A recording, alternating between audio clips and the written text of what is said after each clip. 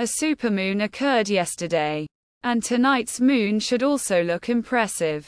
Supermoons appear slightly larger and brighter than most full moons because they reach their full phase when slightly nearer to the Earth, closer than 90% of all full moons.